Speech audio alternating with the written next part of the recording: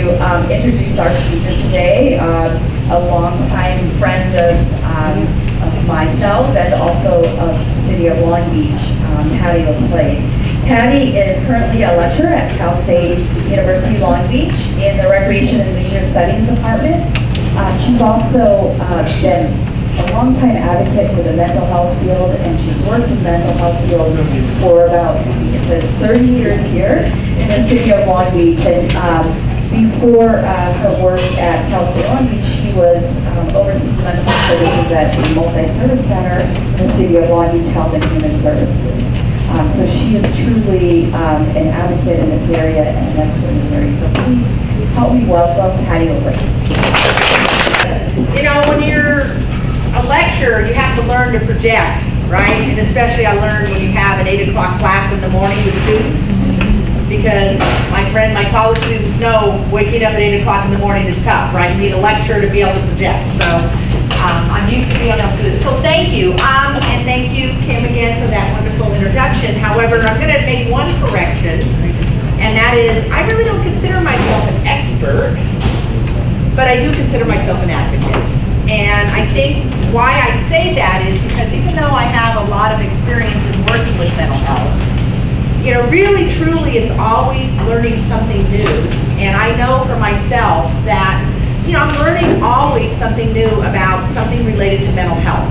Whether it's through personal experiences, whether it's through attending workshops, or whether it's through even having discussion with some of my colleagues or friends. You know, understanding mental health is really something that is a lifelong, you know, I believe, journey that we take, and certainly understanding our own mental health. So thank you again for inviting me. I'm really pleased to be here, and it's great to see some new faces as well as some familiar faces. Before I wanted to, you know, when I was asked to come and do this workshop, I started thinking to myself, you know, I really wanted to do something very different than normally when I do a presentation. And Kim and I met for lunch, and we had a bit of discussion. And part of this discussion stemmed from the domestic violence situation that happened a few months ago in Seal Beach. And some of you may remember about that, where we had a police captain and a woman that also worked for the city of Los Alamitos that were involved in a relationship that unfortunately ended in a very tragic situation, okay? And escalated to the point to where, you know, both victims ended up to be dead, which was very tragic. And I started thinking, you know, what happens, you know, when people are feeling victimized by domestic violence?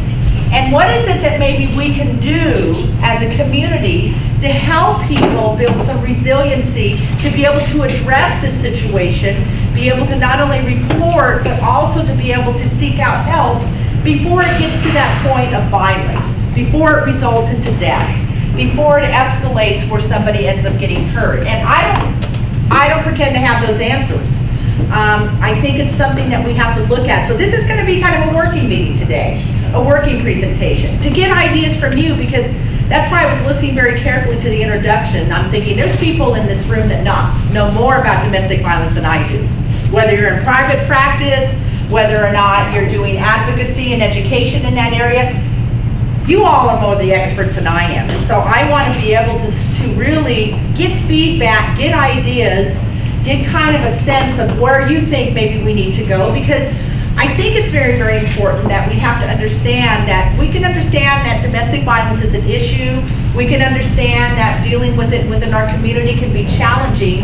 But somehow or another, and I kind of look at it even through my own personal journey through mental health, how do we give people the resilience and the power to be able to seek help, to be able to connect up to the resources, or even be able to address this issue at a point where it's early enough that that person can not only escape that situation and be safe, but hopefully people can get help and people can get connected with the resources, because the resources are there. We just need to give people that opportunity and to empower individuals to be able to get the help that they need. So that's kind of where I'm going with this discussion today, because I want all of you to kind of share, and again, because I listen and a lot of you are dealing with it on a day-to-day basis.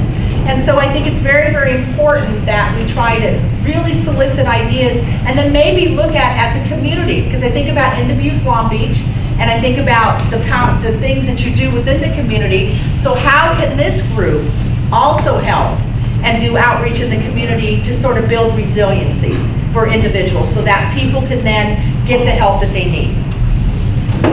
So, I can get my clicker going. So I'm not going to spend a lot of time, but these are my learning objectives for today. And I think the idea is that we want to maybe look at characteristics that really identify or look at or examine about emotional injury, because I think that oftentimes, and this is not only for people that are victims of domestic abuse, but also anybody that's been through trauma and how people go through emotional injury and heal from that. Okay. And we want to investigate reasons that impact someone's reluctance to seek help. And this is where I need help from you.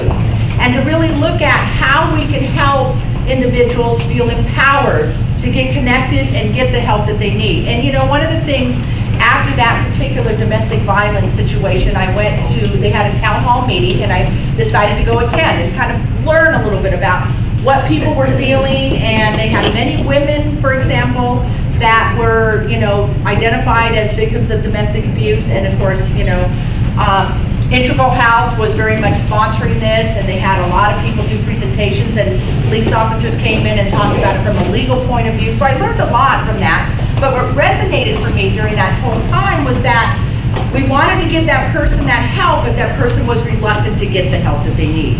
And what's happening with that, and what we can do, again, as a community to help empower those individuals. And we also want to look at early intervention approaches. Coming from a mental health background, and just like any time you're dealing with a condition or a situation, the earliest we can intervene, the earliest that we can help people get connected to the resources or the help or the therapy or whatever that they need, the better the outcomes, just like if we treat any kind of condition, health condition. So how we can be able to pave that way for individuals to do that. And then this is where you're going to come in. We want to talk about feasibility of options for identified strategies and next steps for implementation. And this is where I'm going to ask all of you to do some work in that area, to really talk about, because when Kim and I were having lunch, we thought, what would happen if we had a great team that could go out in the community to continue to engage that person that's been a victim of domestic violence to help empower and build that sense of resiliency within themselves? What would happen in that perfect world if we had that? And so maybe we don't have the perfect world, but maybe we have the resources and the ideas to make something like that happen. All right. So some of you are probably familiar with Suzanne Vega, right? And the song Luca. And that always song, I remember the first time I heard it, and I had to really listen to it. I thought, wow, this is a song, right, about domestic violence. And so the idea is, yes, I think I'm okay. I walked into the door again. Well, if you ask, that's what I'll say. And it's not your business anyway. I guess I'd like to be alone with nothing broken, nothing thrown. Just don't ask me how I am. I think, that's a portion from that song. Obviously, there's other words. I think that song really speaks volumes, okay? And really sends that message about how individuals might feel. And the idea is, yes, it's there, but don't ask me about it. Don't ask me to talk about it, I'm going to give you an excuse on why I might look this way because I didn't walk into that door again, right? Why people feel that sense of shame into feeling like they can't talk about the fact that they've been abused. And so I think it's important, as we set the premise, and again, just don't ask me how I am. Don't ask me to go there. I think that's a powerful message about how often many individuals feel if they've been victims of domestic abuse. So I'm not going to spend a lot of time because I'm preaching to the choir here. But just to kind of set a premise about domestic violence and emotional abuse are behaviors, okay, used by one person in a relationship to control the other, okay? So we're talking about someone trying to control. And, it talks about partners can be married, not married, heterosexual, gay, lesbian, living together, separated, or dating, okay? So anybody that's involved in kind of a relationship with someone can be considered to be a victim of domestic abuse. And again, I'm not going to go over this, just kind of setting the premise today of some definitions so that we can look at in terms of what we're working with. And certainly we see acts of violence as well as emotional abuse that's going on. And so how those kind of behaviors, when people experience them over and over again, and we're really talking about trauma, you know, begin to wear a person down. And even, you know, and as Kim and I, when we had lunch, we talked about the broad spectrum of individuals that are affected by domestic abuse. There's no race, you know, limitations. There's no economic limitations, okay? There's no age limitations. It can happen to anybody. I've even had students sometimes approach me and say they're in an abusive relationship, you know, where they didn't realize how they got into it and how they could get out of it. And luckily, we have great resources on campus. They'll connect people to the right way. And I've even personally walked people over to our counseling and psychological services, you know, office through the walk-in to make sure that students get the help that they need as well. All right.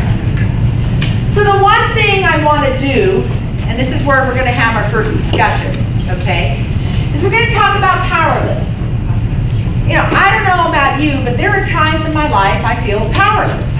You know, I sit there and I go, why is this happening to me? Why, you know, why can't things go my way? Why is it that I feel that this person is doing this to me, and why can't I feel I can do anything about it? So when we look at powerless, you know, we feel devoid of strength and resources, right? I can't deal with this anymore. I can't handle this. I don't know where to turn for my help. Lacking authority or capacity to act. And of course, the noun version is powerlessness.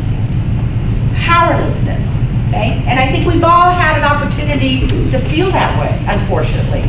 What is it about powerlessness? So what I want you to do is maybe you can turn around and maybe in some small groups, about 4 or 5 of you at the table, I want to start this discussion out. Okay, so keeping the previous definitions in mind, in a small group, I want you to talk about the following with your group and see what you come up with. Talk about a time you felt powerless in a situation or with a person. What were the conditions surrounding the situation or person? In other words, why was this happening? What was going on around or what led to it? How did the perception influence your choices at that time? And how could you have turned powerless into powerful if you had that opportunity? If you could rewind that tape, how could you have changed that outcome? Okay? So I want you to take a moment in your groups, you know, 4 to 5 people per group at your table, and talk about that. Okay? Well.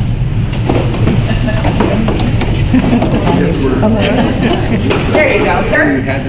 About a time when you feel powerless. Good for you.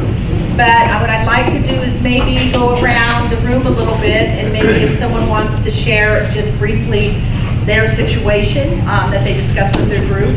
So if somebody is willing to do that, how about we start with you guys over here? So anything?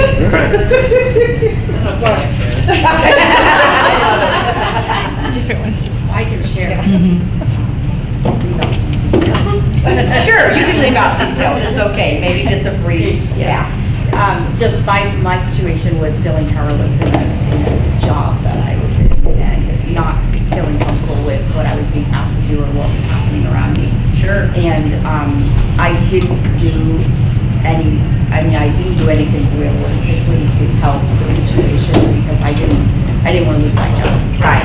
Yeah, that fear of losing that job, so it's like, do I say something and rock the boat, or do I, you know, do I just go along because I need this job? And I think all of us have probably been in that situation, right? Yeah, you know, that need of, I need this job, I have to work, but I don't like what's really what's going on. So, yeah, a good example. Thanks, Kim. How about over here? Sure.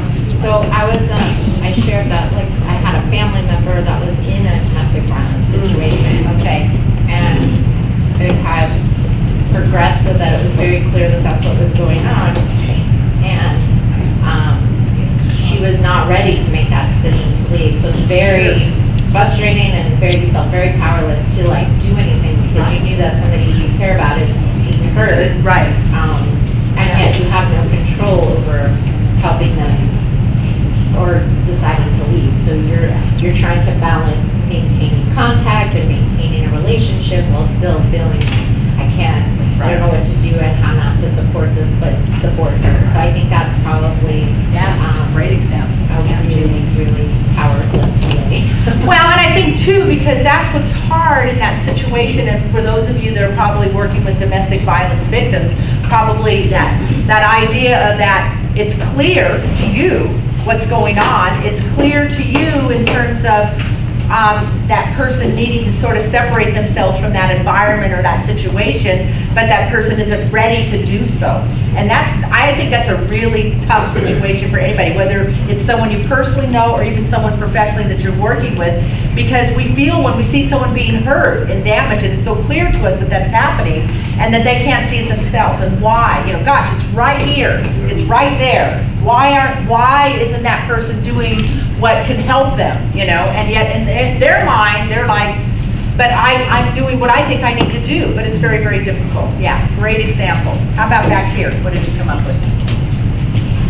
Well, I was in a marriage for 38 years, Okay. and it was not, there was no physical violence, but I was certainly oppressed, and Sure. I didn't know what the hell was going on. I just knew I didn't feel good, and it took me the longest time to figure it out. Yeah. Well, and I think, that you said something that's very important. You knew you just didn't feel good, but you somehow didn't make that connection that maybe was involving that relationship, because I think we kind of acclimate ourselves to kind of just deal with it or excuse it or even ignore it, or or maybe feel it's justified in some way. So, but I admire your courage that you finally recognized it and were able to separate yourself from that. It's not an easy place to be. So good for you. Yeah. All right. How about back there? Any examples of powerlessness that anybody wants to share about? I can give one. Okay. Good. So I feel sometimes powerless. So I have a 6-year-old grandson. Okay. And so when my daughter gets in her moods, it's almost like I can't get him. So it's like I'm powerless to have him exactly when I want him. Okay. And and I just feel like he's missing out on a lot, because I'm like ready to be that. I mean, like for them, I traveled and did a lot with them, but for him, it's like I'm ready, like wherever, it's time to go somewhere, I'm just ready to just take him with me. So, Sure. Powerless to that, because sometimes she lets me take him at odd times where I wouldn't even think I can get him, like his 5th birthday. Sure. He took a 7-day cruise with me and it was great. So sometimes I get frustrated because I want him every time I want him. And he has other, he has other family members that want him just as much as I want him. So Right. powerless to him. Yeah. Well, and I think, and that's a good thing about, you have this desire, and it sounds like you're clearly communicating this desire, but you have to kind of be, I don't know if the right word mercy, but maybe in the sense of that person's decision of what they're going to do. And that's, and I think a lot of us could probably relate to that, right? That there have been times it's like, I want to do this, but I'm kind of at the mercy of what someone else decides. Yes, absolutely. Thank you for sharing. How about this group here? We're in a group of 2. Okay. And I'm happy I met Amber. I started off by, I was, instead of something personal, well, it is personal in that the Seal Beach incident with the police was very upsetting to me. And a good friend of mine used to be in the city council. And I called him up and I said, don't they have EAP? Seal Beach? As far as I know, they still do. And this went on for over a year. Yeah. And they were covering it up. So the police department became powerless because they wanted to prevent this lieutenant from getting shamed, etc. And so my point that I shared with Amber was powerlessness is learned. Yes. And so you can only be powerless if you give up your own personal power. And Amber is in the business of being a mentor for people newly in DCFS who are feeling powerless with this big system. And she's the expert in telling them how to navigate, right? Well, and good for you, and thank you for doing that, because that's an important role that you play. But I also think it's very, I actually, even though I wasn't personally connected to the Seal Beach incident, or even when let's look at it when we're talking about abuse on a broad base, to now all the reports we have of women that are reporting abuse, right? It's all over the news every day, right? And what is it that at that time those women felt powerless because they were fearful of the consequences of the widespread, I want to make it in the movie business and this guy can help me get in there, so I guess even though I didn't like what happened to me, I'm going to keep my mouth shut, right? But because of a bigger system. And that's kind of what you're talking about, because I was affected saying, well, why is it someone should have been there every day and looking, why are they not doing, and it's like, and for whatever reason that they might be covering up or whatever things that are happening because they didn't want bad publicity or whatever, it created a really dangerous situation. And you're right about powerlessness learned. And oftentimes it starts for many people at a very young age, right? Where they're kind of taught that they're powerless because they grew up in an abusive household where they were marginalized and minimalized many But times. the point is, you're born powerful. Yeah, we can be, We that's are, right. Everybody, Right. babies cry and scream and they're hungry. Yeah, Yeah, they're yeah, powerful. you're right. We are. Yeah, good point, thanks for sharing. How about this group here? Anything that anybody wants to share, or? Well, I have cancer. Okay. And I'm not even going to go into the type of cancer I have, but it's cancer. Okay. And, there's a lot of powerlessness with the medication. There is, yes, yeah. Thank you for sharing that. That's it, that's okay. But you're right, when you have a chronic illness, or if you have a loved one with a chronic illness, there's a lot of powerlessness that's Especially felt. with the insurance companies. Oh, yes, yeah. Been there, done that. And I have really good insurance, but they're just acting like, I've been there, done well, I that, have better believe words me. than that, but. Yeah, yeah. I recently lost my spouse to cancer, and so I understand, and I believe me, I understand about fighting with insurance companies, so I've been there. Keep fighting them. Go for it. Make yourself powerful, right? That's right. All right. Go How about, on. how about this group here? Anybody? Well, actually, both of us had a similar story where I was trying to help my nephew with his homework. She was trying to help her brother, and we just were like, I don't really know how to help you. Especially with some of the stuff out today, right? Yes. Pressure, Yes. powerlessness, Yeah. frustration on their part. Sure. It's that new math. Yeah. It's a new math, right? It's a lot of new everything, I know. Yeah. You're doing algebra, you're 9. Yeah, I know. Isn't that amazing? I couldn't understand it when I was a sophomore, right? And then 9 years old, right? Yes. All right. How about our last group here? Anything in particular? All at once. Apparently not. Well, I brought up, at times I feel powerless when it comes to working with our clients, with our families, Yeah. with our children, being able to, provide whatever resources we're able to. And sometimes we feel like, okay, we're not doing enough. Right. When in reality, it's like, even the smallest things we're doing, we're actually, being able to assist them. Right. And sometimes I feel that we're very hard on ourselves, and I've gone to realize that, no matter what, in what way we try to assist them, any little thing that can, provide that help or, for the families or for our youth, so. I think that's a really good example, and I want to kind of zero in on what you talk about that basically kind of addresses our last question of our discussion, okay? Because how can you turn powerless into powerful? Because maybe it's about recognizing the little steps that we are doing or can accomplish with that, right? Instead of measuring things so large, and saying, okay, I'm not able to help that person by giving everything they need, instead of asking ourselves, what is it that I was able to give them? And understand that within a larger system, we may have limitations, but we actually, I'm going to echo what this gentleman said again, we actually are oftentimes more powerful, right, than we perceive ourselves in those situations because of our own self-perception, our own self-talk, our own personal beliefs about how we impact the situation. And I really believe that sometimes happens with victims of domestic abuse.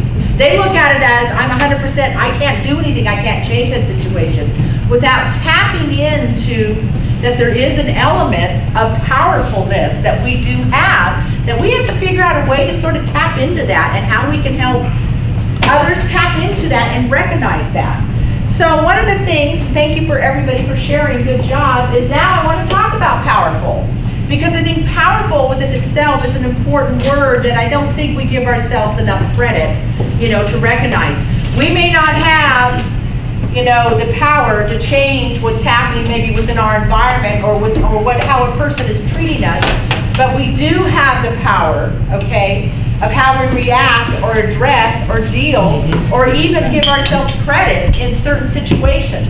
So the idea is having great power, prestige, or influence leading to many important deductions. In other words, feeling that I can be powerful in this situation, and it doesn't have to be something that I feel like I have to earn or something that someone has to validate within me. This can come from within myself and how I can tap in. Because I really believe as human beings, we all have a sense of built-in resiliency, okay? The idea is sometimes we can't think that we're gonna survive the most horrible situation, but in actuality, we do in many cases, okay? Unless it results into death or, you know, injury. But in actuality, that's coming from somewhere. And how we can help people tap into that, I think is really, really important. So, I'm gonna ask you now to kind of switch it and just talk real briefly about when you felt powerful in a situation.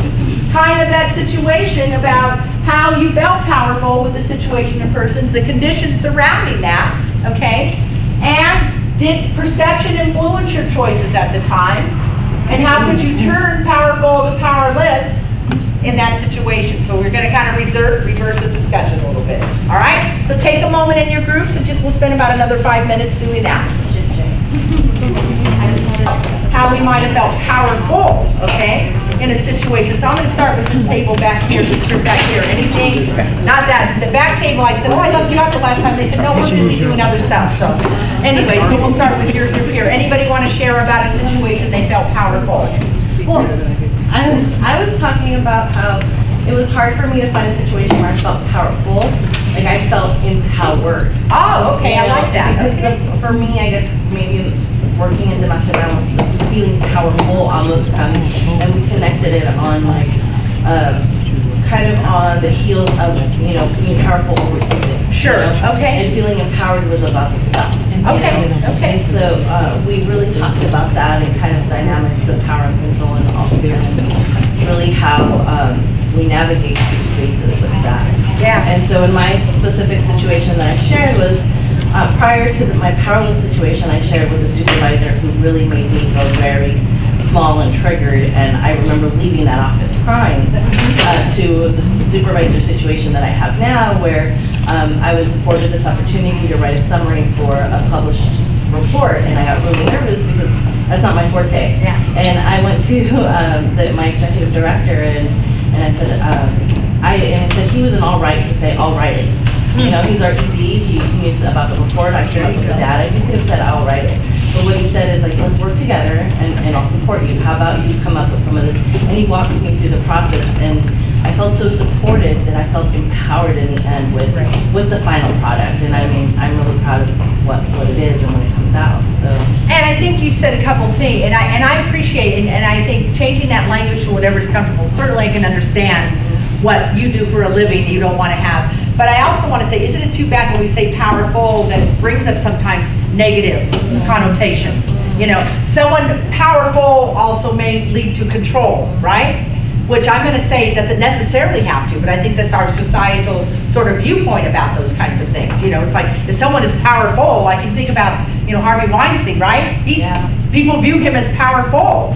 And in his mind, powerful means control.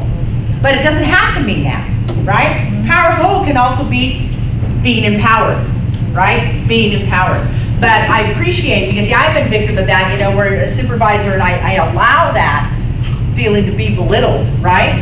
How many times have we done that? And then you walk out and you just kind of, oh my God, versus there's such a difference when someone says, I know you need to learn this, we're gonna do this together, okay? And that then in itself, because I think powerless sometimes leads to feeling that we're alone. If we have someone there with us, we can feel more powerful or empowered. Make sense? Yeah, absolutely. Thanks for sharing. How about this group here? Anything in particular anybody wants to share just briefly? Or? Well, I just mentioned how since I still live with my parents, I study abroad. Okay. So when I could actually complete the process, I just felt empowered. Like, I'm actually being independent, making my decisions. Yeah. She's this. I don't know if you heard her there. So she lives with her parents, but she's made a decision to study abroad. And she said that was a very empowering feeling to kind of say, I'm exerting my independence now, right? And that feels pretty powerful, doesn't it? Absolutely. In a good way. You're not trying to control or anything. You're just wanting to say, yeah, I can do this. I can go study abroad. And this is a way of myself demonstrating my own independence. Good. And always, it's never easy to leave the nest the first time, too. So I definitely appreciate that. How about this group here?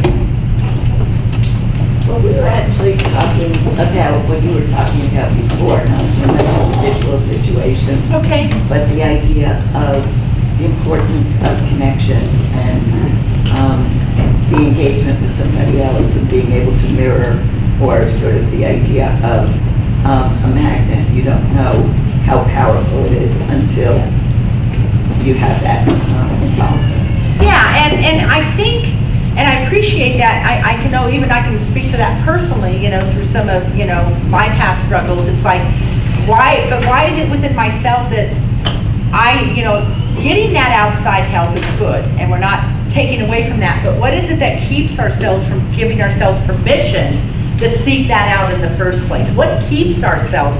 Because again, we don't want to maybe understand, we haven't tapped into our own powerfulness or empowerment, or whatever term we want to use, be able to say, yeah, I deserve that, I should have that, this is something that can help me. And what kind of keeps people from being able to do that? I think that to me is the big question.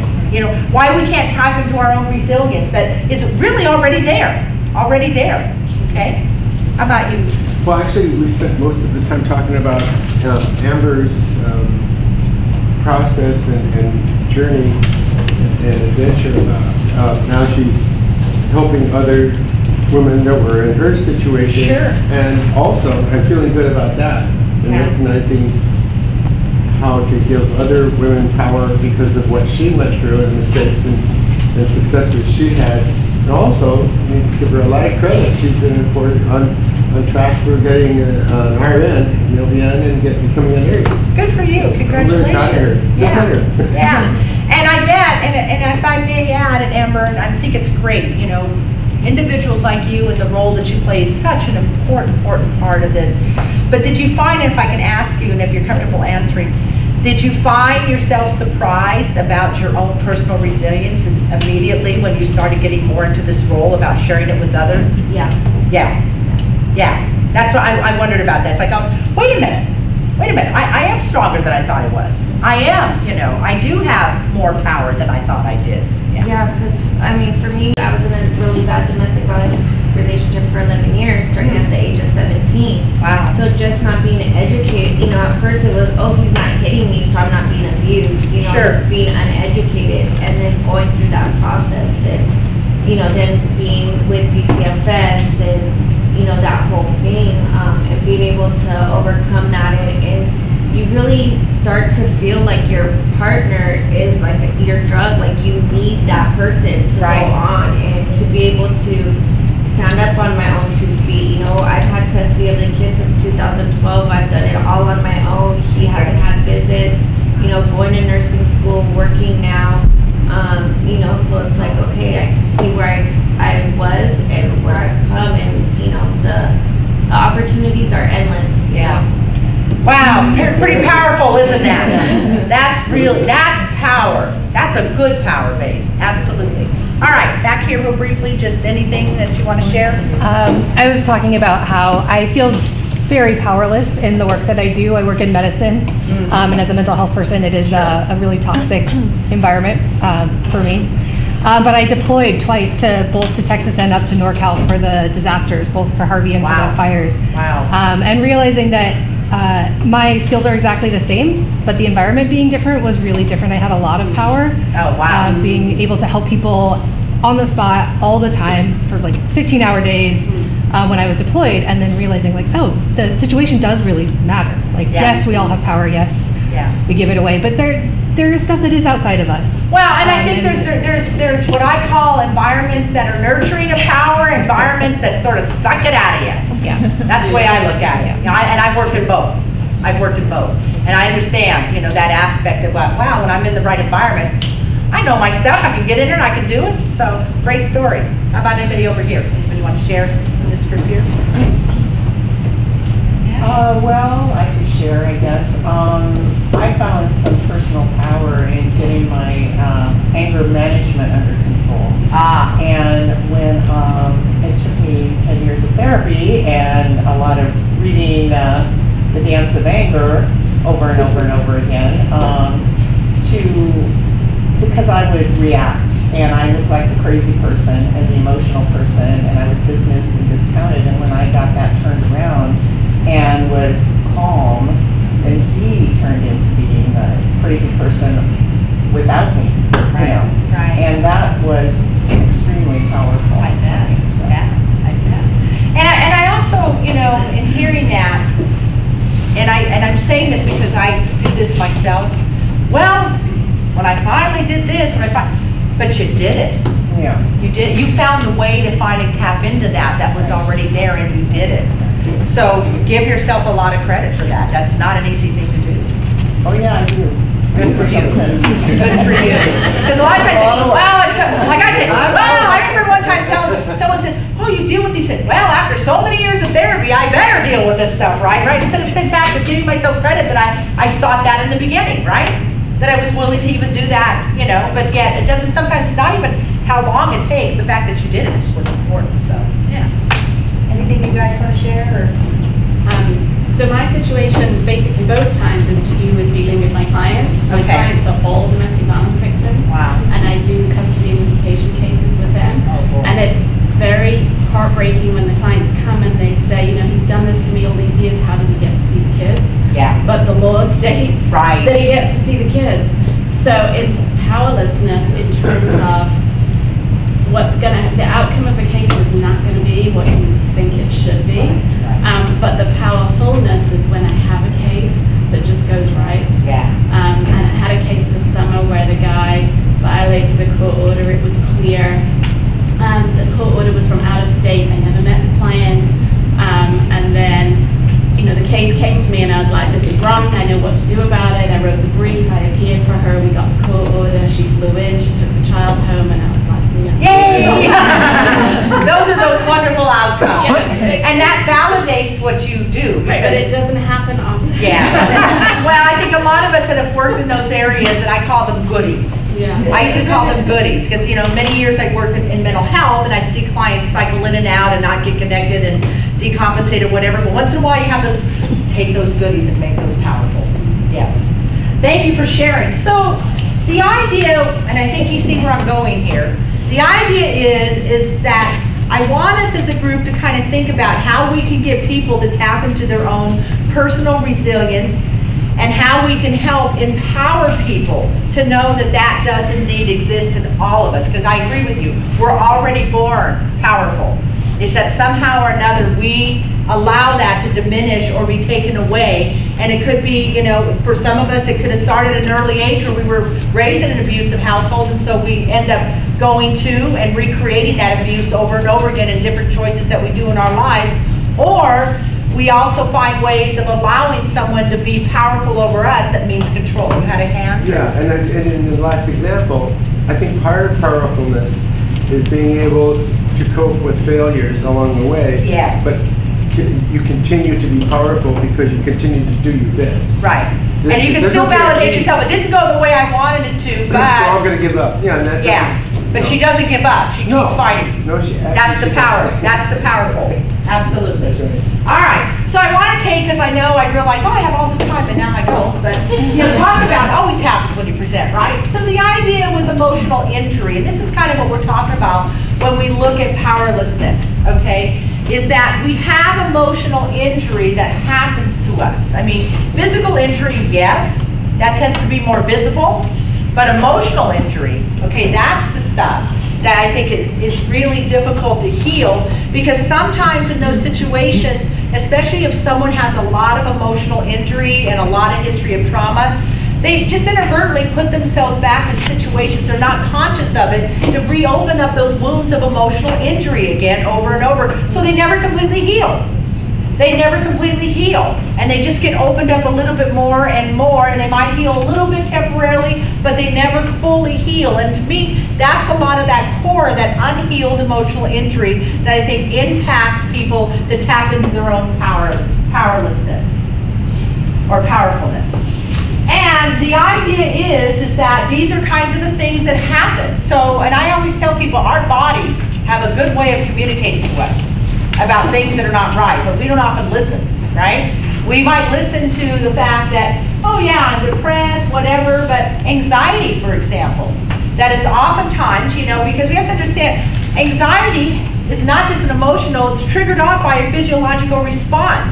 And in many cases, anxiety through the midbrain of our survival is because you're not finding any sort of resolution to keep yourself safe. So that anxiety just comes up, that whole physiological experience, well, emotional experience of anxiety keeps people at a level of feeling unsafe or powerless, okay?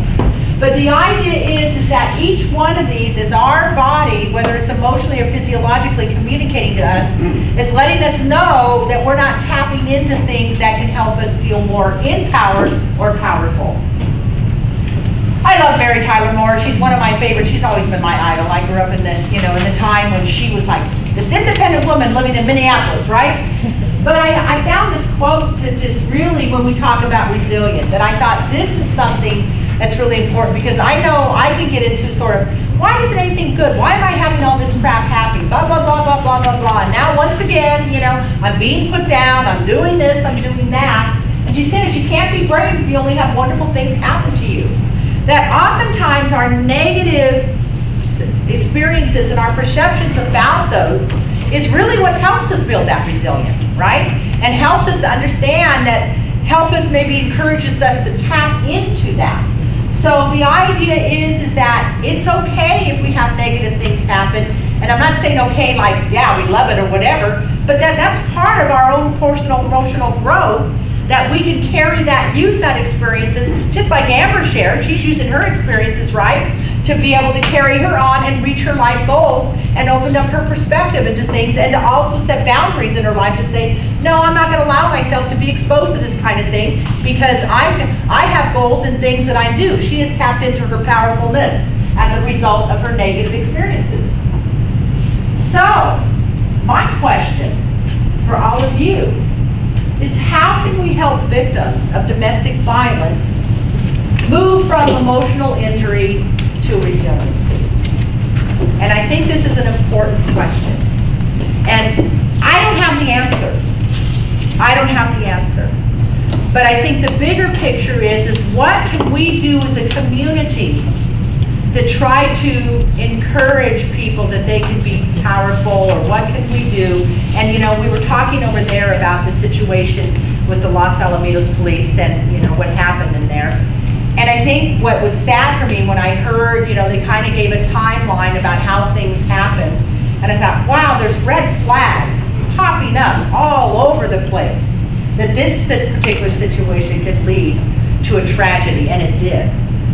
So what happened with those red flags? How did individuals that were trying to outreach and help, whether it's from a law enforcement or whether it's from domestic abuse, support groups or domestic abuse outreach, how is it that we weren't able to address those red flags? And that person that was experiencing this abuse, how is it that they continued to allow that situation to continue? What was going on with them?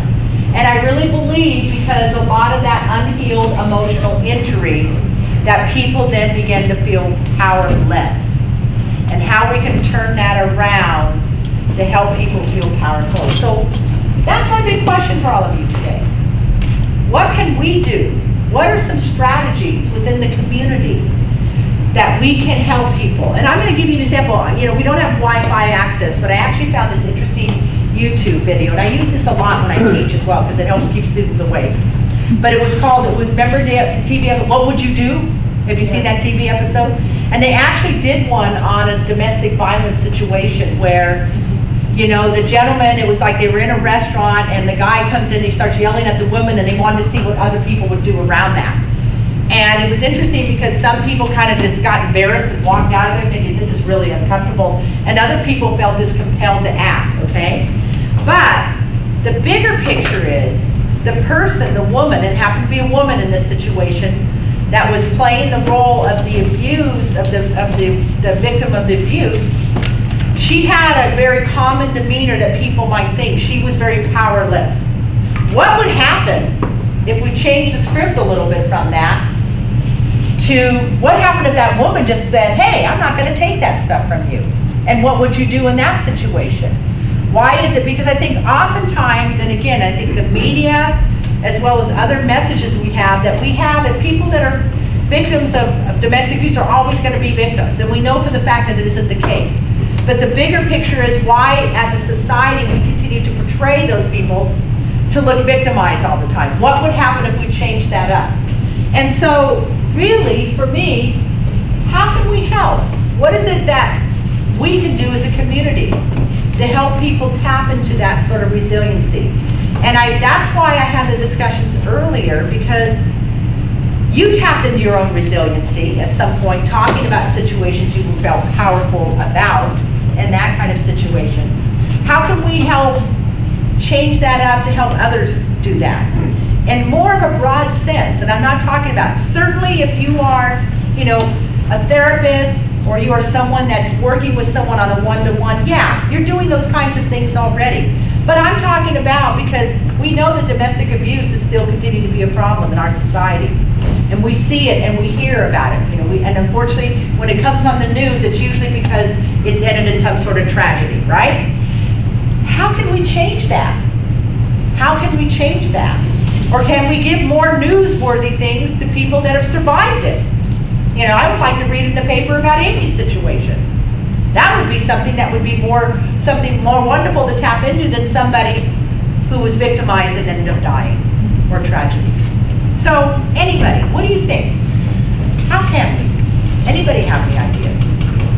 Yes. One thing that came to mind was something that Amber had mentioned as far as the education, and really kind of breaking down the stigma or what DV or IDV actually looks like. Yes. And it's not just physical violence, that there's so many other different small factors that don't always lead up to the physical violence, but it's still going on, and that still fits within that, you know, that label as well. Right. So maybe providing a little bit more broader-based education and tap into those kinds of things. Good.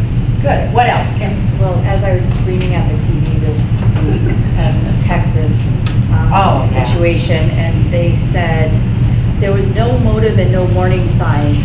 But on a side note, he was arrested for domestic violence, and I'm screaming, "That's your warning!" Exactly. Yes. Yes. I said to my husband, I go, you know, I know my friend Beth in Sacramento will be on the TV or news today talking about the intersection, and she was.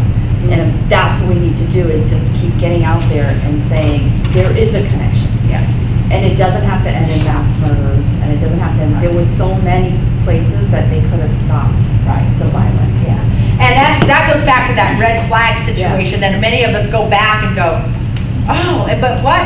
I think what is it that we can do to help raise that awareness about those red flags? And yeah, not all those situations may lead to a mass shooting, but it's a red flag for somewhere. And what I say too, that person, you know, as much as horrific of what he did, that person was very much emotionally injured, had deep-rooted emotional injury, you know, and what happened at that some point that we couldn't find a way to intervene before it came to that level. Yes. And I think it speaks volumes that the United States Air Force did not have a code in their computer to record domestic violence. Yeah, I thought that was interesting too. I heard that and I went, what? Yeah. So that tells me that as a society, we still have denial going on, right?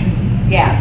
And to recognize that, yes, that is an indicator. But again, that's a person that really, truly needs help. Yes. Hi. So I was kind of thinking about, you know, K-12 environments, right? Sure. So children sometimes suffer in silence in those environments, but they are in an environment where a teacher can be a turnaround person for them. Yes. So while there may be some isolation, there's also an environment that can lead to somebody making it through. And so research shows that a teacher or an adult can make a difference in a child's life at that time. Absolutely. So then you looked at domestic violence and you got the isolation and just the cutting off of all the relationships. And so it feels like that there's some way that there can be a connection made to an individual who's going through it, not after they've gone through it. Yes. But and I don't know what that looks like, but there's some way to implant people next to each other and go side by side through it that maybe turn around people. I appreciate what you said, Amber, about the kind of addictive quality of it. You know, it's like there is another way to get out of it, but if no one's there and there's no environment to support it, it can just this is kind of where you're at. But if someone was there saying, "Come on, let's walk this together," and I just don't know how to make that happen. Right. But I think you're on the right track, and maybe having that that, and like I said, like that early intervention sort of strategy I think that you're talking about in the bigger picture is maybe create something within the schools that could be sort of that safe haven that a child could at least go and start to address this, you know, and what that would look like. But I challenge you to kind of think about that in that way.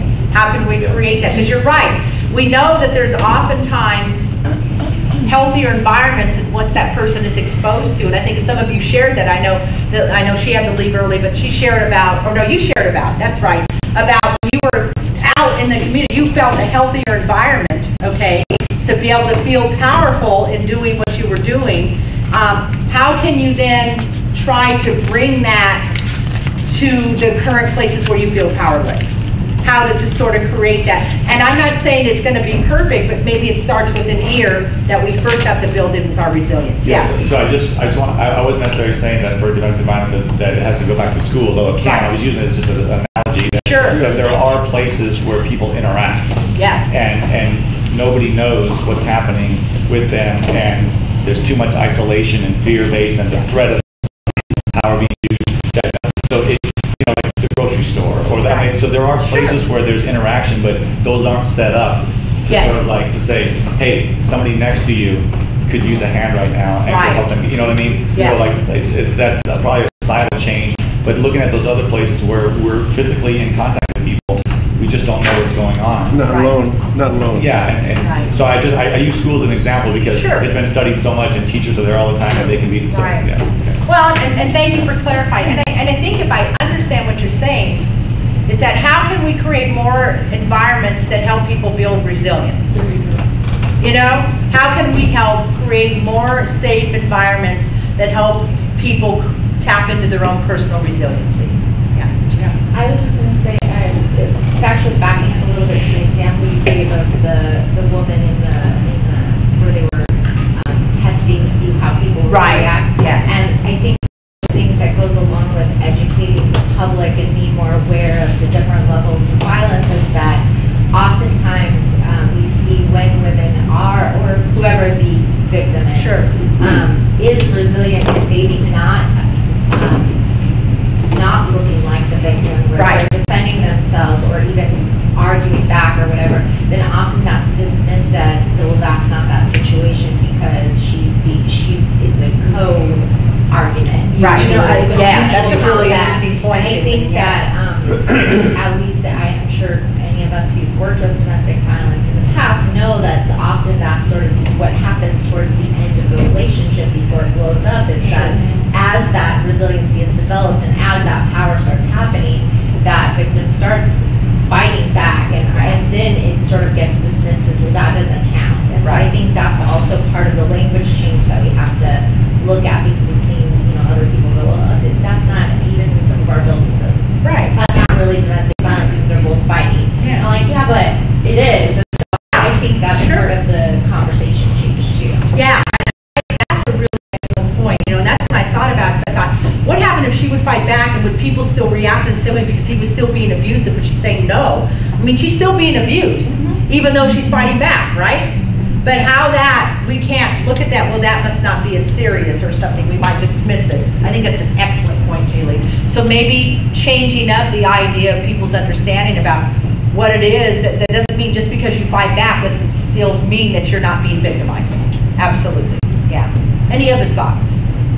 Great discussion, by the way, thank you. So Tori got me thinking when he said grocery store, because I'm thinking like there's so much empty real estate, commercial real estate, right, because of all this online stuff, but our victims all go to the grocery store. Until they're all shopping online, at the moment they still all go to the grocery store. So like, what if next to a grocery store there was like a walk-in center, you know, that was not just for domestic violence victims because they'd be too ashamed to come in, but just like, come in if you need a break, bring your kids if you need, you know, come and sit down and have a cup of tea. If it was like a resource center with counselors there and they could address whatever issues a person had that day. I love that. Isn't that a great idea? See, I knew you, I'm in a room full of experts. I knew I would have great ideas. But I think what you say is very powerful. I think what you say, and I'm going to use the word powerful because it destigmatizes the issue. And I think that's a lot of, you know, I can relate to it from a mental health because I can remember many times, and you know, Kim shared, and I know I have to wrap things up a little bit. I know I think I had another hand, but I'll get to that in a minute.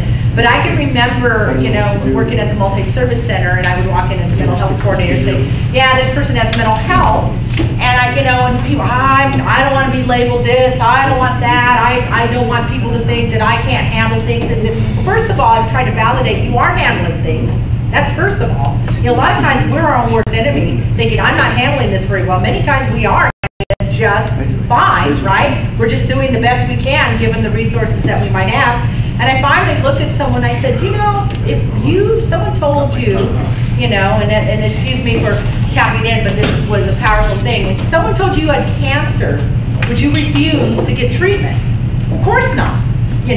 Would you go, if I referred you to an oncologist to treat your cancer because I felt that was the person best educated to be able to deal. That was their specialty. Absolutely.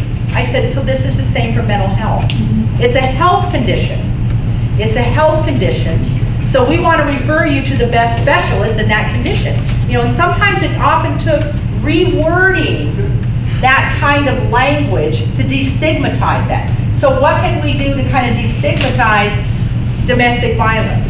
And how we can create safe havens, safe environments, places where people can go that they can feel comfortable and safe to say, this is happening to me and I need some help. Because we can't. The one thing that I've learned, and I've understood that even through our most tragic struggles, we often think we have to deal with it alone. Guess what? We're human beings and we're animals, we're social animals. We need others to help us through that. And we have better outcomes when we have others help us through that journey, because in emotional injury, we're not thinking straight. We oftentimes don't have a good perception about it. We need someone to have a clear perception about what's happening so that we can say, for example, the great example Jaylene said, if someone is fighting back or someone is standing up for themselves, doesn't mean that they're still not being victimized by domestic violence. And I think that's a really powerful thing, so I appreciate it. All right, any other questions? Okay, I'm sorry, but we just started talking, in the LGBT community, the presence of an ally is a strong statement, and how do you know if you have an ally? And it's often because there's a sign on your door, on your office, or you wear a badge or something, and that's like a public statement that this network needs to be there. And what if we had a similar thing as like, I'm somebody who you can speak to about DV, and what would that mean if you're at the grocery store and you saw somebody wearing that? Would you know what I mean? Because I love that. Like some sort of campaign, because that would take the stigma out a little bit and raise it up and say, this is a real thing.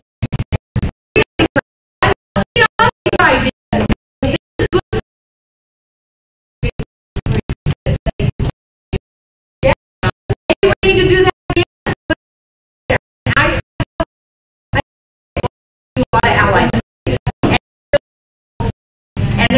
Or whether or not you can even say, I know even, I'm not part of the Mental Health America Board, and we have a sign that says 1 in 4, right, for mental illness.